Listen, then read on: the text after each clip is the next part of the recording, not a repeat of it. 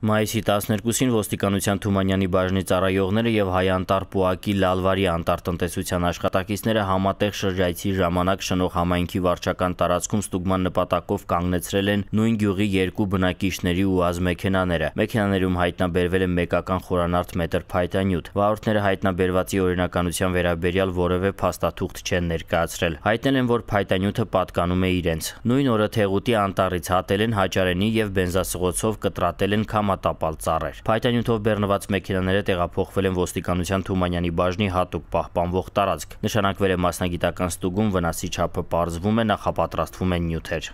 Ծանուցում ենթադրյալ հանցանքի մեջ կասկածվողը կամ մեղադրվողը համարվում է անմեղ, քանի դեռ նրա մեղավորությունն ապացուցված չէ Հայաստանի Հանրապետության քրեական դատավարության օրենսգրքով սահմանված կարգով՝ դատարանի օրինական ուժի մեջ մտած դատավճռով։